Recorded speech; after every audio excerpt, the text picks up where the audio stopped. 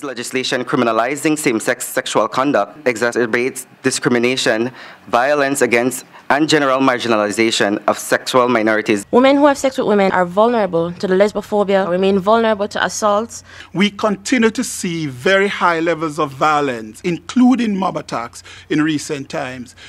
Discrimination continues to be a major concern. There is continued evidence of police abuse, especially as it relates to homeless MSM, which are men who have sex with men. Existen testimonios de lesbianas que por su condición han sido maltratadas, torturadas, agredidas verbalmente e incluso asesinadas por la intolerancia e ignorancia. The LGBT persons suffer from high levels of cruel, inhumane, and degrading treatment, including a constant threat of violence from both state and non-state actors. Hemos encontrado experiencias de internamiento forzoso que pretenden curar la homosexualidad.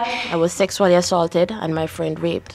There's a strong indication that what my friend experienced was a case of corrective rape, where heterosexual men rape lesbian and bisexual women to make them straight. And what's particularly troubling is that these hate crimes are the most violent types of hate crimes. 65% of reported hate crimes based on sexual orientation involve violence. En muchos casos es la policía la que lleva a cabo acciones que violan nuestros derechos humanos. La policía realiza persecuciones a los miembros de la comunidad LGTBI como si fuésemos delincuentes, agrediéndonos verbalmente y estigmatizándonos. No están mínimamente sensibilizados ni capacitados acerca del tema, lo cual se traduce en indiferencia, menosprecio y violencia. No han llevado a cabo investigaciones ni generan hipótesis que contemplen los crímenes de odio cometidos en nuestra contra. Indeed, without serious reform, the entire LGBT community will continue to feel as though we have limited or no access to justice.